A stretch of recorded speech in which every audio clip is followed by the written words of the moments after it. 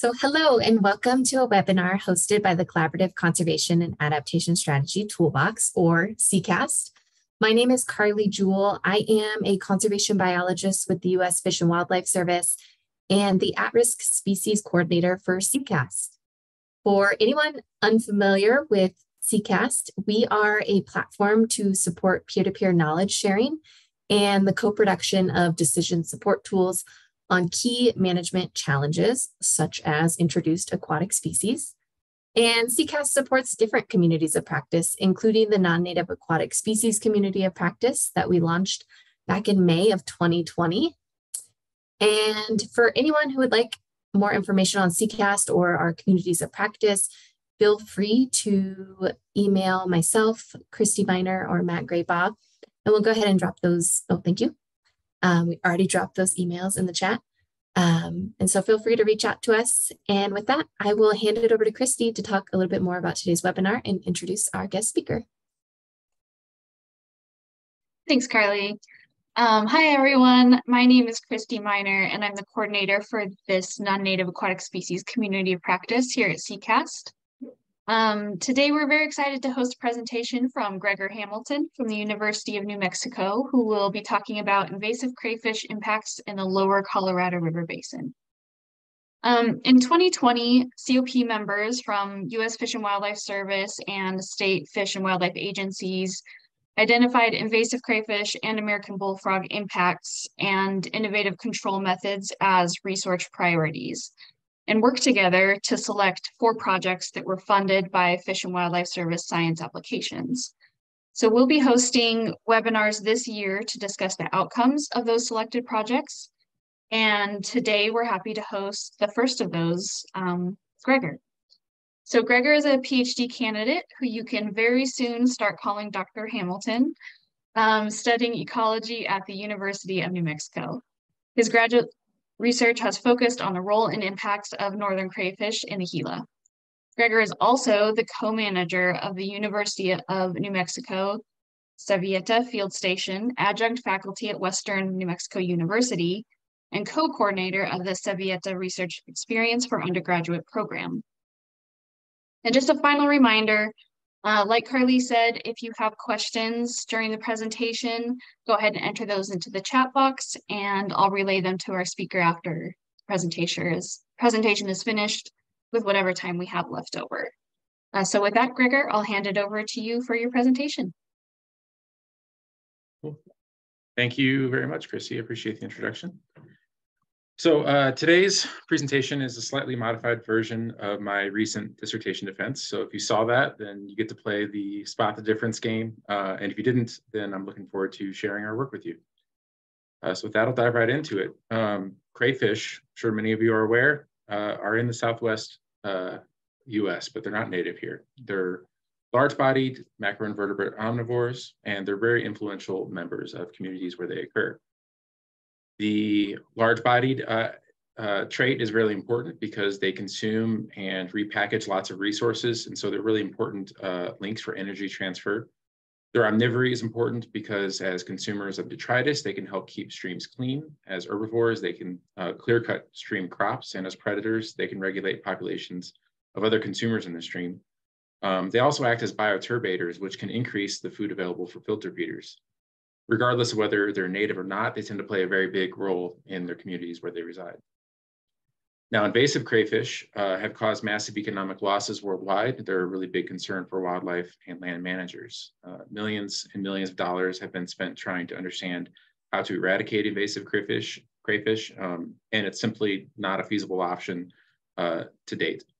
Many attempts have been made in the Southwest alone, and we found that density can be reduced to some degree, but they can't be eradicated, except for one very special case that we've heard about in Arizona. One of the most significant of these invaders in the Southwest is the northern crayfish. It's native to the upper Mississippi River Basin in the Great Lakes region, as you see here. And they've been introduced to most other major river basins in the US, including the Colorado River Basin, where there are no native crayfish. Now, northern crayfish are omnivores. They can live up to 3 years. There's evidence both for and against ontogenetic diet shifts in these crayfish, and that's when young crayfish are more carnivorous than the adult crayfish. So a crayfish population might occupy several different niches in a community at the same time. And as short-lived omnivores, they grow fast, and so they can consume a lot of biomass. Now, this is probably not news to anyone on this call, but Southwest river basins have a relatively low species richness and high rates of endemic species. So here we see this for fish as an example. That means that many of them are at risk for extinction, and many of these native aquatic organisms that are at risk for extinction are keystone species. They have disproportionately large impacts on their food webs relative to the biomass that they represent in that food web. So their extirpation from a community can have really broad-reaching impacts. And understanding whether, and if so, how crayfish affect sensitive and important aquatic community members, it comes up a lot in the literature. So for example, this is just a few of the reports and publications about one federally listed species, the narrow-headed garter snake. And all of these cite crayfish as a threat to the persistence of this snake. But while there's all this concern about the crayfish, there aren't actually many crayfish biologists working in the Southwest, since we don't have any native crayfish here.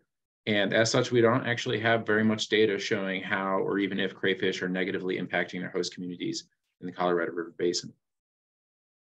Since they could occupy any number of trophic positions as omnivores, they could also be simultaneously competing with the same taxa that they're predating upon. This is a process known as intragill predation, and it really can muddy the water when you're trying to understand how an organism fits into a food web. So we do know that the collective functioning of crayfish population can produce a serious ecological impact. We know this from many studies from across the world where crayfish are native or where they've invaded the system where there are native crayfish that they could negatively impact. But again, in the Colorado River Basin, there are no native crayfish, and so we don't really understand their impacts here, how negative they are, or even if they're negative, when they're negative. The goal of our work is to help provide biologists with some tools and some context to understand crayfish biology here in the Southwest, as well as understand the role of crayfish populations in a Southwest stream. So there are 4 overarching goals to the project that was funded. And I'll discuss the last 3 in more detail today, and I'll give a brief summary of the first one here now. So we first want to understand more about crayfish population and reproductive ecology. As a result, we've published a methods-oriented paper last August in aquatic conservation. Our hope is that that'll be a really useful tool for conservation in the future. We evaluated carapace length and sex-dependent mortality rates for 3 ventral pit tag insertion locations in a field experiment. Basically, we just wanted to throw out there what is the best way to tag crayfish with the smallest available pit tag. This study was a precursor to another data set that we hope to publish in the next year or so about crayfish spatial ecology.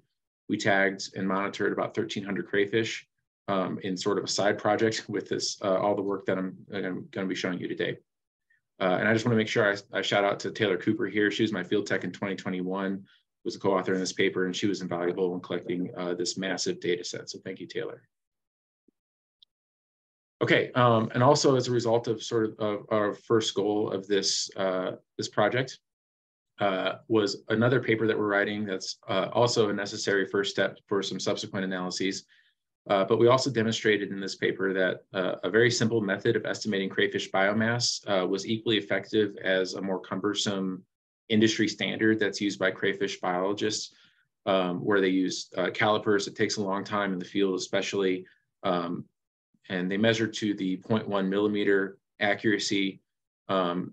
We know from working with fish biologists and herpetologists out in the field that crayfish are frequently collected as bycatch, but they're rarely, life history data is rarely collected on them, since either they're not trained to do so, the biologists out there collecting fish or snakes aren't trained to collect crayfish data, or they know how to and it's just too cumbersome and they don't want to take a caliper out with them, right? And that makes a lot of sense. So this method is really simple and quick. It uses a tool already on hand by any biologist. That's a short ruler. And we have this paper just about finished. We hope to submit it in the next month or so to the Journal of Fish and Wildlife Management. Given the need for data on crayfish, we really hope that these first 2 papers will help increase the amount of data available for management. And we really hope that managers with projects, ongoing projects that collect crayfish as bycatch will start implementing this. We also collected a lot of fecundity and reproductive state data that we plan to publish in the near future as well, since there's almost no crayfish life history data in the literature for the Southwest, for crayfish in the Southwest. Okay. So now I'll briefly show you the three topics I'll talk about in more depth today. These are the meaty studies, if you will. First, we used inference from stable isotope analysis to answer several questions about crayfish ecology in the Southwest. Next, we worked to understand the influence of crayfish on key energy connections between the aquatic and riparian food webs, which are called lateral subsidies. And lastly, we leveraged a rich long-term data set, community abundance data set that was collected by Tom Turner, Dave Probst, Keith Guido, James Whitney, and a whole slew of other people to see if we could link crayfish abundance with community structure and invertebrate abundance. Okay. So when thinking about how crayfish might fit into food webs, I'm talking specifically about their resource use and their trophic position. For the sake of time, I'm going to gloss over some of the methods and get to results a little more quickly. If you have questions about isotopes, feel free to ask me at the end or send me an email. I'm really more than happy to chat. You'll probably regret asking me questions. But the gist of stable isotope isotope ecology is that you really are actually made up of what you eat. And this is why stable isotopes works for understanding resource use and trophic positions in a food web. The units that you'll see in a lot of these plots coming up on the X and Y axis here are called per mil units. They express the ratio of heavy to light isotopes that comprise the tissue that we have sampled. So in a food web context with carbon-13, we can leverage the physiological differences in photosynthetic organisms to understand resource use. Primary consumers then incorporate the carbon from these plants that they're eating, and they have a little bit of physiologically induced differences in that carbon ratio then that's incorporated into their own tissue, but largely it just reflects what the plant's ratios were. So using carbon, we can track resource use upwards through the food web. Nitrogen is a really good surrogate for trophic position because it essentially bioaccumulates in organisms. So the nitrogen that was present in a primary producer is amplified in a primary consumer, is then amplified in a secondary consumer on up through the food web. So a tissue that we sample from a consumer can be analyzed for its carbon and nitrogen isotopic ratios, and that will reflect the average diet over the last few weeks, months, or years, depending on the speed that the tissue you sampled regenerates. So long story short, you can analyze isotope ratios for members of the food web that will then give you a good idea of who is eating whom in a system. Now, most food web studies only look at carbon and nitrogen, and they also look at far fewer taxa than we included. So when you include more taxa, you end up with a lot more overlap and maybe some bad inference about who's actually potentially competing with who. So if you add a third isotope, in this case hydrogen, we can add a vital additional clarity to our dietary niche descriptions. And so with hydrogen, the more negative or the lighter the values of the hydrogen ratios in an organism, that indicates more in-stream primary production use, while heavier or less negative values indicate terrestrial primary production resource use. Note that the scale is very different for hydrogen, especially compared to carbon. And this is really important to remember as we go forward when we're interpreting the stable isotope results, that a biologically meaningful difference in carbon is something greater than 1 per mil, but a biologically meaningful difference in hydrogen is something more like 10 per mil or greater. Okay, with that, we'll get into some of these questions here. Since our goal is to understand crayfish role in this food web, knowing whether crayfish occupy one or multiple dietary niches is an important first step. The jury's out about this topic. There is evidence both for and against niche partitioning in crayfish. Even in a single paper, they have evidence both for and against it. This is especially true when you're looking at young crayfish compared to adult crayfish, where the young crayfish are trying to bulk up quickly by eating a really high protein diet, so low carbon and nitrogen ratio diet, while older crayfish are more concerned with reproduction and they're content to scavenge and graze. There's not much evidence in the literature that crayfish diet differs by sex, but we had the data. crayfish are sexually dimorphic, and so we feel like it was a question worth asking while we were at it. So we did. So we did this for all three isotopes. I'm just going to use carbon here as an example for time's sake. When we look at whether crayfish diet differed by sex, we ended up having to include season, partly because there were really large differences in the isotopes of crayfish depending on the season, but also there was some unequal sample size among some of our seasons and years. So we can see some of these differences here with carbon-13 as the example, especially the male and female here in summer 2021, for example. We accounted for these seasonal differences as a random effect in mixed effects models for carbon, nitrogen, and hydrogen, and we found no difference between males and females. And it looks like there is a difference, but this is essentially because the difference between seasons among seasons was much greater than any differences we observed between males and females. Okay, and as far as crayfish diet by age, it does not differ by age. And I know it looks like it might here, but again, we need to keep in mind that that difference of 10 per mil over this whole range of carapace length for crayfish is not actually that biologically significant. Since crayfish are short-lived and grow quickly, size is an excellent surrogate for age. So this carapace length here is a really good surrogate for the age of the crayfish. And we can clearly see no difference in carbon and nitrogen. And this hydrogen, while it looks significant, is not biologically meaningful, but there might be something interesting happening physiologically with the crayfish, or there might be a really slight dietary difference. So this could be a cool avenue for future research. It's kind of unknown why that's happening. But when we looked at the overall crayfish niche, three-dimensional crayfish niche, and tested for differences there due to size of the crayfish, there were no differences. So moving forward, we're treating all the crayfish as occupying a single niche regardless of sex or age.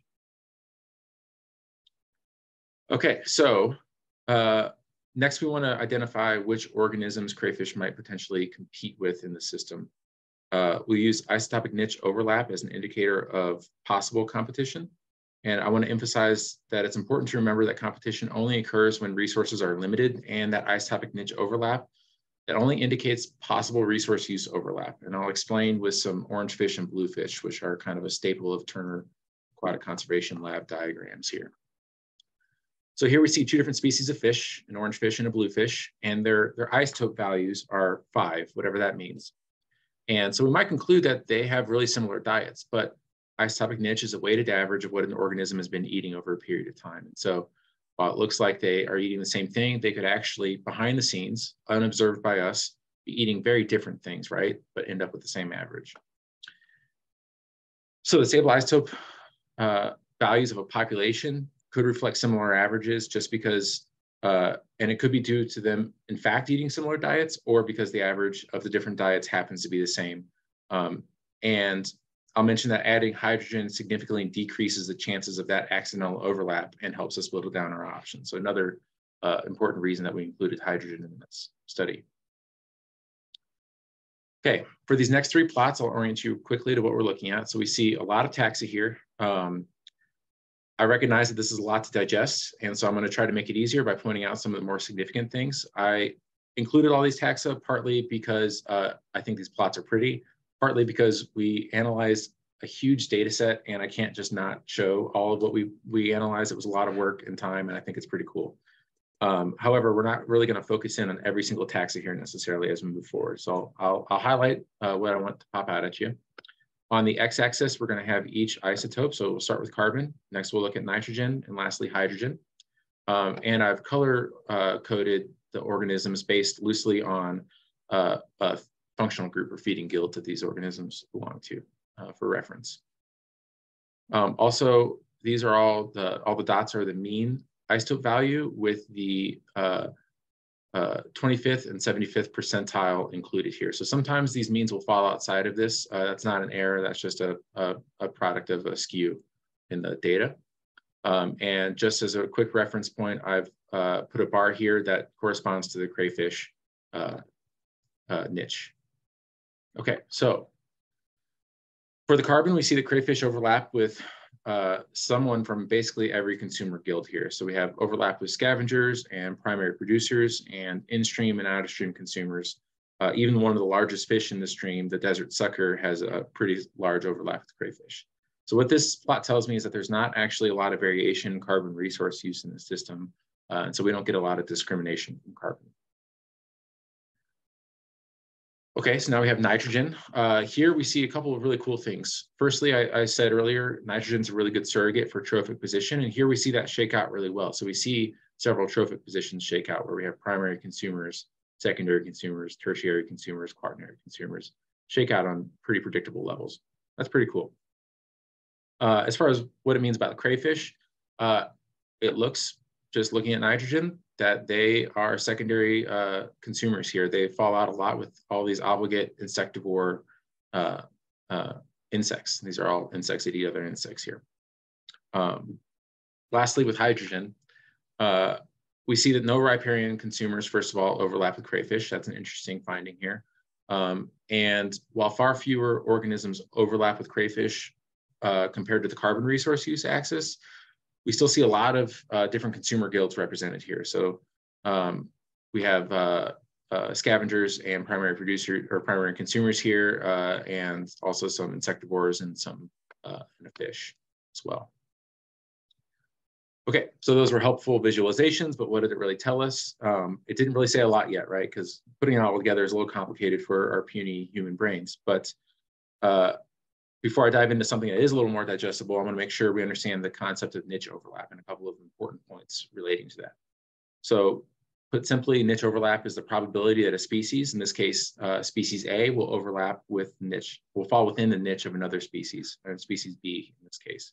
And it's directional, right? So species A in this example has a high degree of overlap with species B. Most of species A, it falls within species B. But the reverse order is not the same. We see about a 25% overlap or so with species B overlapping with species A. Everything I'm going to show you in the next few slides will be the probability of crayfish falling within the niche of another species. So crayfish will be species A falling within species B in every analysis I show you. And I'll reemphasize a point from earlier.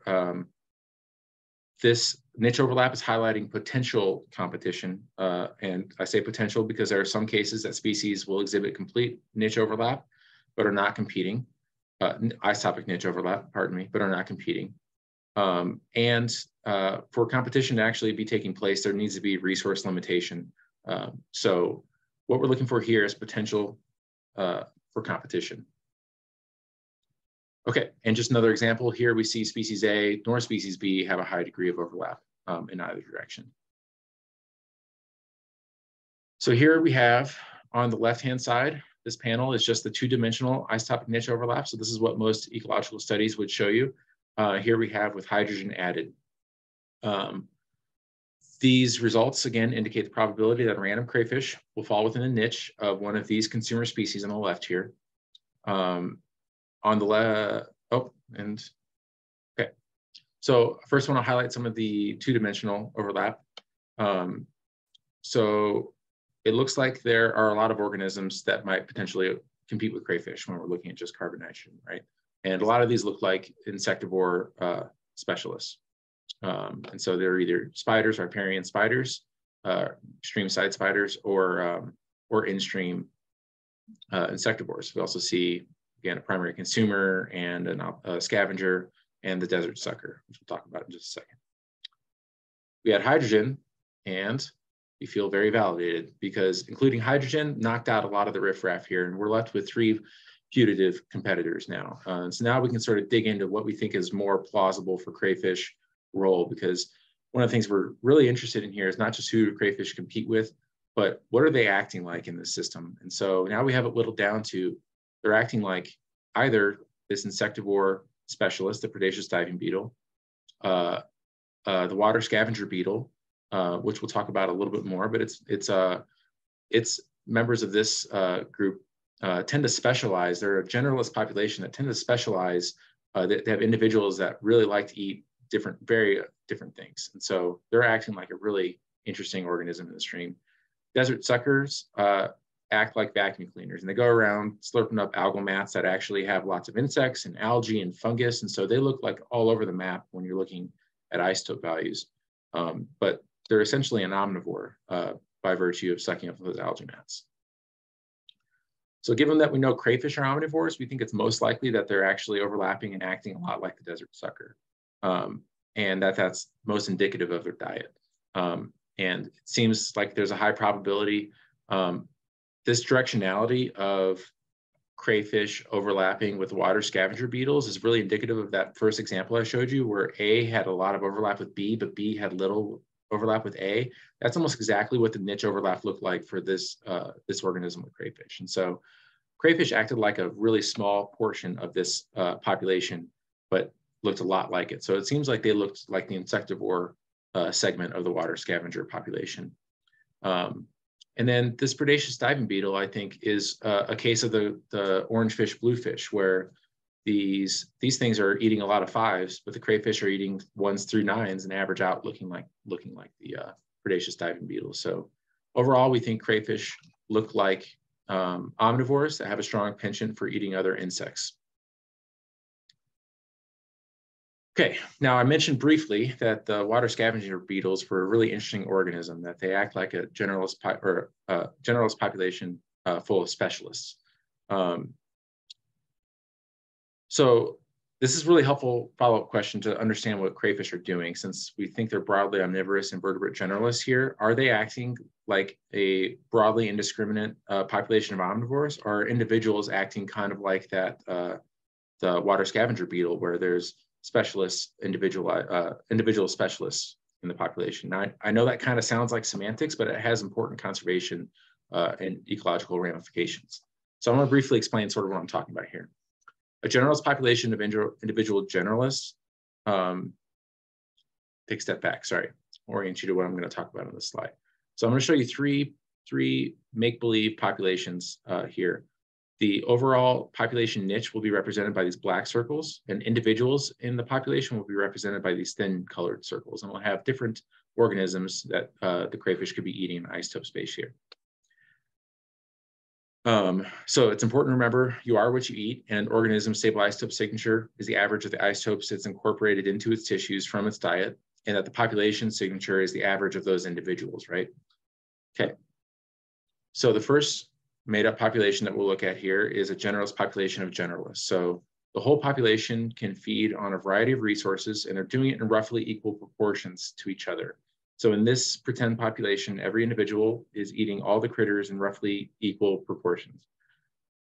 So the overall population niche is relatively similar to the component individual niche, and there's moderate niche size, and there's low to moderate variation of that niche size in the population.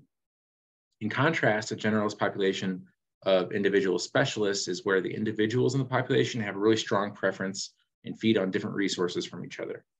In this pretend population, every individual is specializing on one of the critters, so the overall population niche looks broad, and it's highly variable, and that's due to all the individual component niches being so distinct. Lastly, a population could be a true specialist, and that would be comprised of individuals all consuming the exact same single resource. And so in this scenario, the individual's niche is virtually identical to the overall population niche, which is small and not variable. So if we want to apply this to our system, the best way to answer this kind of question is to sample a tissue from members of a population repeatedly through time. I didn't do this. This is something of a post hoc question and post hoc analysis. So given that, we came up with a creative workaround that I think is we're able to pretty effectively make strong inference about how crayfish are behaving. And that's by comparing their niche size and variance to the niche size and variance of known the known ecologies of populations in our system. So we expect that generalist populations of individual specialists would have high niche volume and high variance around that mean. We expect that the generalist population of generalists would have a more moderate niche size and low to moderate variation, and that an individual population or a specialist population of specialists will have low variation and low niche volume. So one of the easiest to interpret plots I've ever created in my life here is the analysis here is, do crayfish look like one of these populations? And indeed they do. They look a lot like the generalist population of individual generalists. This is Agosia chrysogaster, the longfin dace. And crayfish have really small niche volumes relative to theirs, and really similar variation around that mean. Okay, so sum up quickly the food web conclusions. There was no difference in the overall dietary niche of crayfish due to sex, age or sex, which is good news from a conservation management standpoint and good news from our ability to interpret our data. And there are some interesting follow-up studies that could be done regarding some seasonal differences that we saw and looking at the ontogenetic increase in hydrogen a little further. Crayfish appear to be omnivorous generalists, and they appear to overlap strongly with predaceous diving beetles, but since we know crayfish are omnivore, that doesn't seem like a likely scenario. And since they are generalist population and generalists, I take that to mean that their impacts on the community as a whole are likely softened or muted and less acute than it could be if the alternative were true. And for the sake of time, I'm not going to dive into that too much now, but I'd really love to chat about that if you are interested in what I mean by that. If we have time at the end, or if you want to follow up with me in an email later, please feel free to do so. Okay, moving on to the next study. We show that crayfish very likely consume a lot of different resources of the Tularosa, but definitely are consuming a lot of invertebrates. And we assumed that would be the case from the get-go based on other literature. So in this next study, we wanted to know whether this predation impacts the movement of energy from the stream to terrestrial consumers. And we'll look at that by proxy of emergent invertebrate abundance. So I'll briefly discuss what lateral subsidies are here. This is the movement of materials, that is energy, between adjacent food webs that would be otherwise compartmentalized. So this diagram shows the direction, a subsidy in the direction from the stream to the riparian. This direction subsidy definitely goes in both directions. But here for this study, we're concerned with whether crayfish are severing the outward movement here. The insects pictured here grow from in-stream resources. They emerge to complete the mating stage of their life cycle, and then they're consumed en masse by terrestrial consumers. The big takeaway is that terrestrial consumers rely heavily on these aquatic secondary production subsidies. And consumers up to 17 kilometers away, for instance, will have midges as an important component of their diet. I've highlighted here three important sources of secondary production that we'll look at in this study, just to keep in mind: midges, caddisflies, and mayflies. These are important worldwide, and they, sure enough, are very important in the Colorado River Basin as well. Now, in most ecosystems, the in-stream primary production is low because sunlight is largely blocked by dense canopies. So the riparian to stream subsidy is a really important subsidy in those systems. The secondary production, that's the invertebrates, primary consuming invertebrates in the stream, it's been taking them a lot of time to convert the more recalcitrant terrestrial plant material back into energy that will then subsidize riparian consumers in return. By contrast, desert streams have a lot more access to light, and so their primary production subsidies from adjacent watershed areas are lower. The in-stream primary production then is much higher in these streams, and it can be converted to secondary production more quickly because they don't have as many structural polysaccharides. So they have a lot more digestible components to them. And that creates a really valuable and fast subsidy to riparian consumers in deserts. So the big question here is, do crayfish sever that lateral subsidy from the aquatic to the riparian in the Southwest food webs? This is an emergence trap here. This is a fantastic way to measure the lateral subsidy from stream to riparian. All these that you see here were built by me in my living room. I want to, again, apologize to my partner, Alicia, for the mess that was in there for months and months while I was getting ready for the field season. These mesh-covered floating pyramids go over the stream. As insects come out, they only have one place to go, which is into my jar filled with ethanol, where they sample themselves. Then we take this jar, put it in the freezer, and pay an undergrad to count up all of these bugs the following semester. I just want to note that the structure around the mesocosm, or around the emergence trap, is a mesocosm that has nothing to do with the emergence trap itself.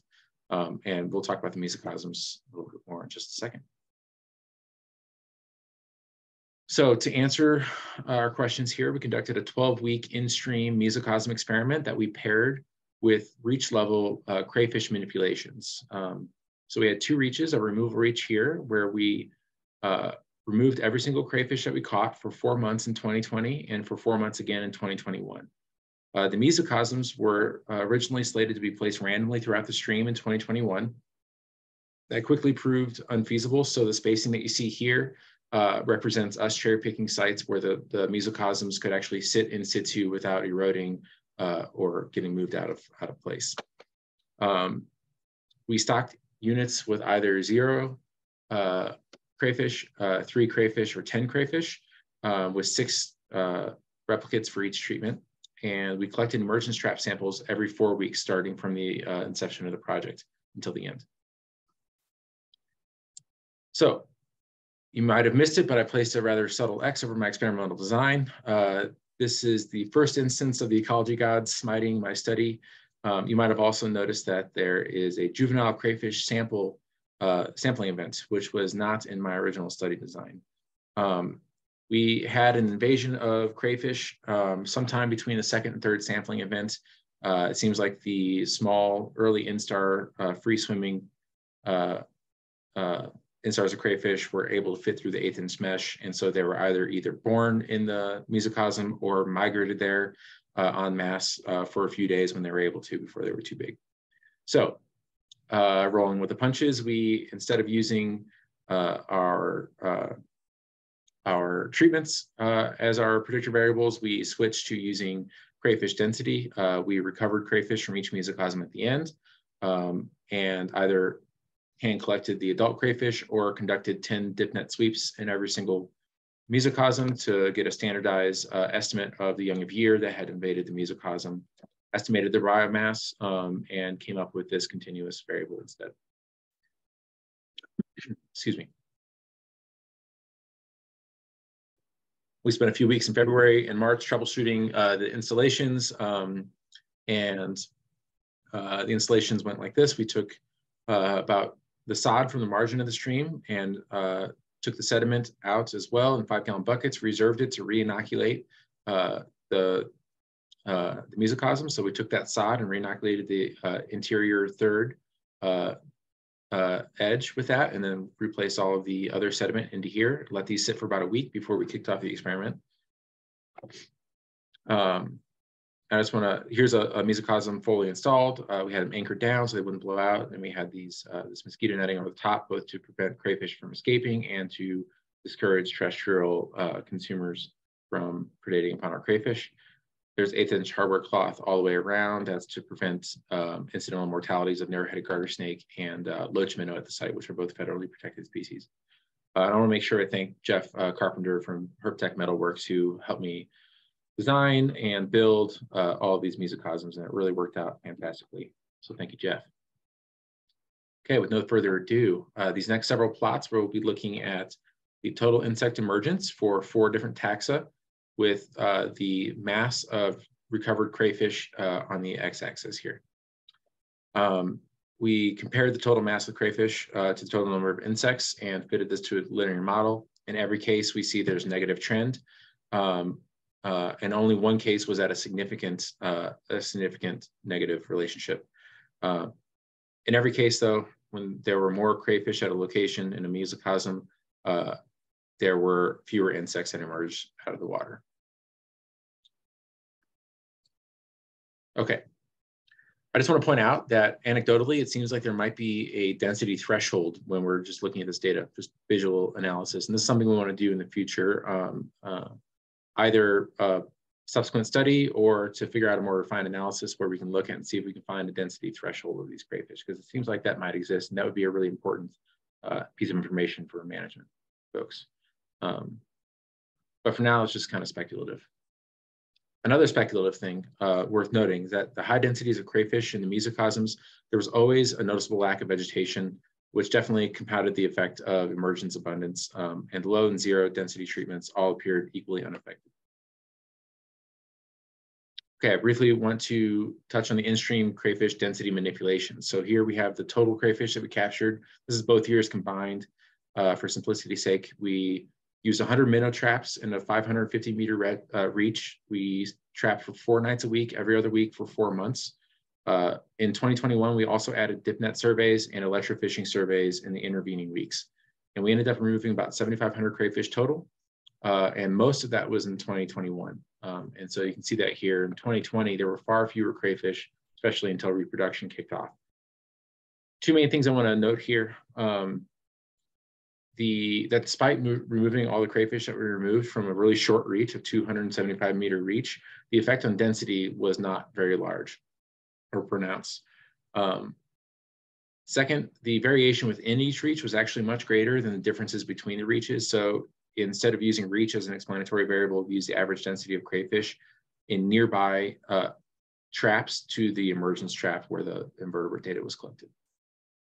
Okay, I also want to point out, I tried really hard to keep my volunteers well fed. And in all seriousness, I want to point out crayfish are really good eating, and I think encouraging their recreational consumption could be a really good additional low-cost conservation approach. I know there's probably a lot of caveats and difficulties in implementing something like that, but I just want to throw out there, bringing crawdad boils to the Southwest could be useful. Okay, so here again, we're looking at really similar plots. We have these same 4 invertebrate taxa that were the most abundant response variables. Their abundance on the y-axis and crayfish abundance on the x-axis. We see again that the total insect abundance decreases with crayfish density in every case, but there's really clearly a big difference between 2020 and 2021 samples. So we looked at those individually, and sure enough, we see a positive or neutral correlation between invertebrate abundance increasing with crayfish abundance when crayfish abundance is low, and in every case, a negative or neutral relationship when that crayfish abundance was really high. So this is a little more, well, it's hard to say too much about this because there's a lot of other variables that could influence this result, right? But one thing is for sure that there was a lot of emergent insects in 2020 and not very many crayfish. And in 2021, there were a lot of crayfish and not nearly as many emerging invertebrates. So there's something to this we think can definitely merits further exploration of that density threshold. Okay, for the sake of time, I'm gonna blow through this last part pretty quickly. Landscape scale associations between crayfish and aquatic organisms, last thing we want to look at. So again, we were looking at a long-term data set collected by Keith, Tom, Dave, and a bunch of other collaborators. This data set spans actually 12 sites, and they collected fish, aquatic invertebrates, and crayfish for 9 or 10 years. For this talk, I've looked at a subset of these sites that had the longest time span, most contiguous time span. 2 of them are tributaries from higher elevation, and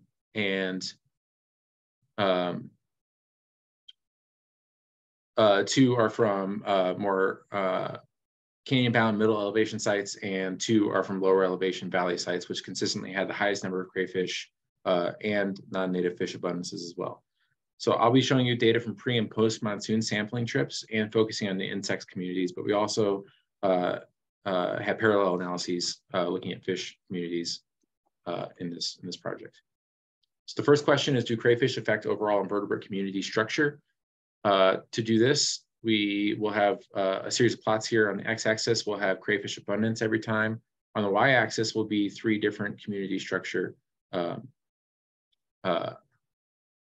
surrogates. So here we have family richness, which is just the number of families found at the site. We predicted that we might, based on what we know about crayfish, that there might be some local extirpations and that richness would decrease. Surprisingly, we found a slight upward trend, non-significant, although the effect size is really small and it wasn't very well supported. For this and the next 2 plots, I want to mention that we ran a model selection test to see if the site groups or if season explained the variation we saw in the community structure. But in all 3 cases, the best model only included crayfish abundance and ended up being a very noisy data set. Okay, so here we're looking at Simpson's evenness index on the y-axis. This is an index that scores from 0 to 1 with high evenness scoring near 1, and that indicates equal abundances across all the taxa at the site, and a low score indicating one or a few dominant taxa at the site. We expected that if crayfish were indiscriminate feeders, that they would, by random chance, sort of optimal foraging theory, they would be eating the more common species more often, and that might create a more even invertebrate community. And it looks like we're 0 for 2 so far because we found a negative trend with this one. This indicates that there might be some winners and losers with crayfish presence at a site. But again, this was not a very significant or strong trend. Lastly, we'll look at Shannon Diversity Index, which is sort of a mix of those last two. It takes into account species richness and the relative abundance. High diversity score means high richness and high evenness. Low diversity score means low richness and or low evenness at site. Based on our previous results, we thought that those would sort of meter out, and we ended up with a fairly unchanged diversity score just by virtue of averaging out the negative evenness and positive richness that we observed. And so 1 out of 3 ain't bad. We found that there was not much of a difference in family diversity with increasing crayfish abundance. And again, a very noisy data set. We're looking at 9 years across 6 different sites. Okay, last question here. We chose to look at 3 invertebrate taxa that were most important from the mesocosm experiment that we talked about earlier. Those are midges, caddisflies, and mayflies.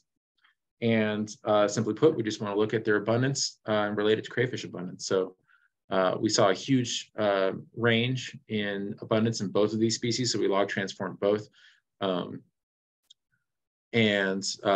We separated out, we found that the season was an important predictor in this model. So we included season in every case here.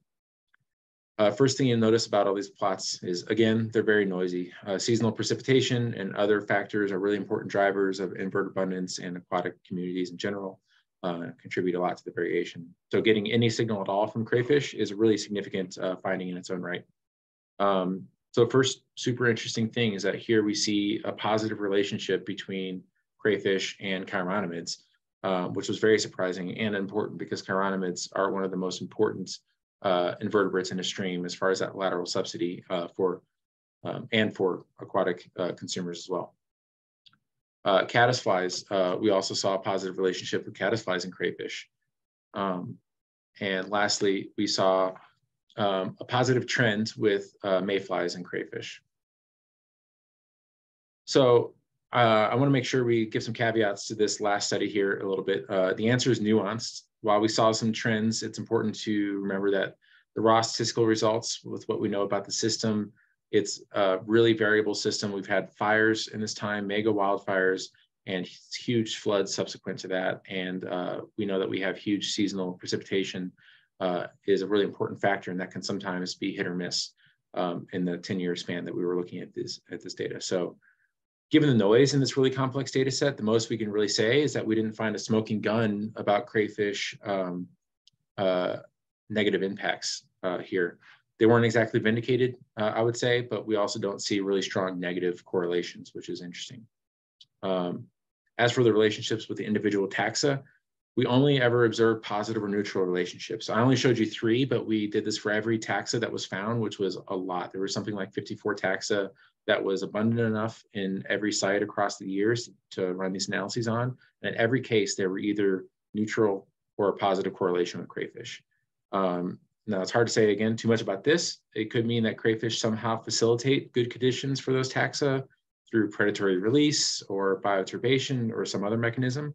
Or it could just mean that crayfish, a good year for crayfish is a good year for those taxa too. And it could just be a completely chance occurrence, right? Okay.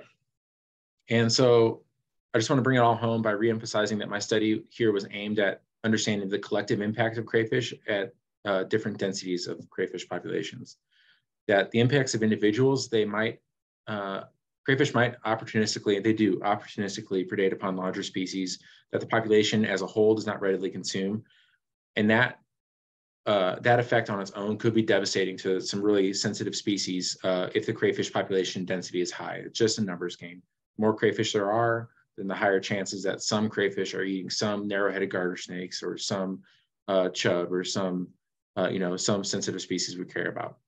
But again, knowing that crayfish can't be eradicated, understanding that we might be able to suppress their densities in critical habitats that we're really concerned about their effects to mitigate the effects of the individual and the collective, I think is really important knowledge and a really important thing to consider moving forward.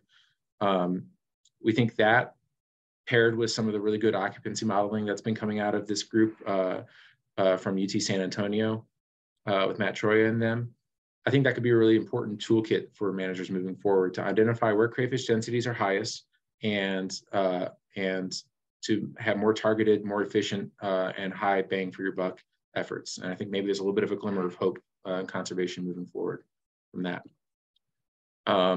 Just as a really brief anecdote, in my undergrad work and my dissertation work, I've handled a lot, tens and tens and tens and tens of thousands of crayfish.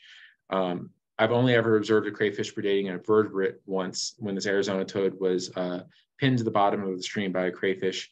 And I just want to point this out to underscore the rarity of an event like this. But while it's rare, it does happen. The more crayfish there are, the more it happens, and the more it can substantially impact a sensitive population.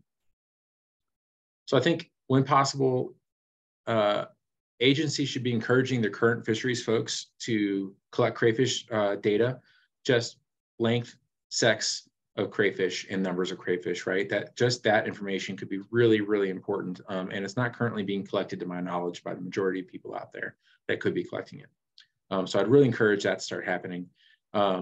Crayfish role in the ecosystem seems to be mostly an unoccupied niche with lots of flexibility.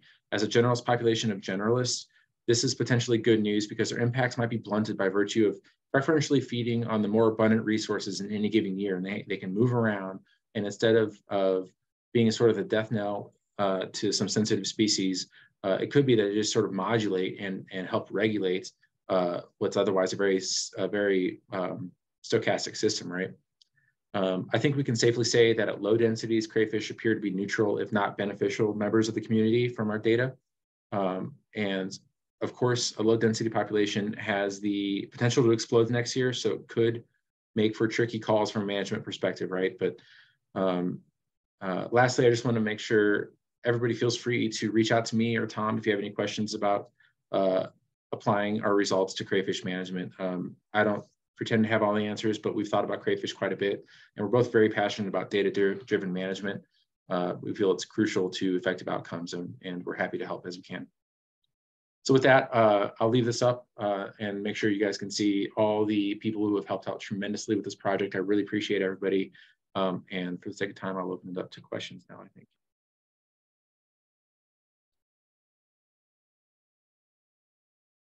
That was great. Thank you, Gregor. You did a ton of really awesome work. So thank you for presenting that to us today. I'll start. We have one question from the chat that I think from Tom to Tom might be answering, but I'm going to read it anyway. Among your landscape analyses, how does the length of time that crayfish occupied those sites affect your results with respect to effects on the invert community? That is, would the results be different if you looked at those communities prior to crayfish colonization? Tom, do you want to jump in, or you want me to field this? Well, let's see. Let me get my camera on here. Yeah, so I thought of two things. One is we could look at, you know, the long-term data set, which goes back to about 30 years, that Dave Probst started collecting back in the late 80s, I think, and to see, you know, if there's a differential appearance there. But the question is really interesting because, you know, we're only observing this ecosystem post-invasion, right? And so there could have been fundamental changes that happened right at the outset. That's going to be hard to kind of tackle, but it is a really important question. So, Gregor, if you've got any more insight on that. Yeah, I think one thing I've thought about doing, and I'm just not as well versed with these analyses, and it's something I'd like to do in the future with this data set especially, is some lag analyses, because I think the crayfish abundance peaking in 1 year might not play out right away. And this isn't exactly what you're asking, Tom, I don't think, but I think that would be important. Another thing is that, man, I'd love to just be planted at a site that currently doesn't have any crayfish and just get a long-term study started, hoping that crayfish invade the system in a masochistic way, because I think that'd be really cool to get before and after, and it's hard to figure out a way to do that, I think. So thank you. Another question, how much involvement have you had with tribes? Any issues or concerns of crayfish on tribal lands? I have not had any. all of my study was located at one site, except for that long-term data set, which were most of Dave Prope's long-term sites. So I don't know the answer to that question, but that's a good question. Sure, White Mountain has plenty that they're worried about.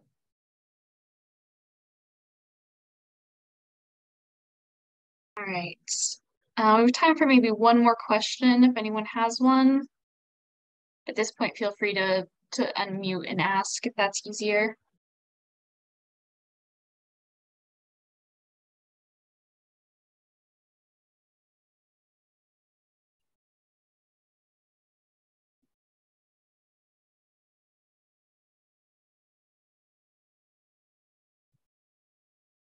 Right. Would you be interested in presenting at the, I don't know what this stands for, Native American Fish and Wildlife Service Southwest region would be my guess, conference this year? Yeah. Maybe might be worth putting maybe emails in the chat. Yeah, I'll do it now. To facilitate that. Yeah, great. Perfect. All right. Well, with that, I guess it will go ahead and close us out. So thank you everyone for coming today. As you know, this webinar was recorded and will be on our YouTube channel probably within the next couple days. You can also find all of our previous webinars there. And Carly just put the link along with a couple others in the chat. Thank you, Carly. We also have 181 published case studies that you can check out. Our next webinar is going to be on May 23rd, given by Jason Goldberg from Fish and Wildlife Service and Amanda Diebleschauer at Old Dominion University, who will be speaking about something you brought up, Gregor, about invasivism or eating invasive species to control populations. So if you aren't already on our mailing list and you want to receive these announcements and webinar invites, just let us know and we'll get you on there. So thank you everyone again, especially to you, Gregor, for giving this excellent presentation today, and we will see all of you soon.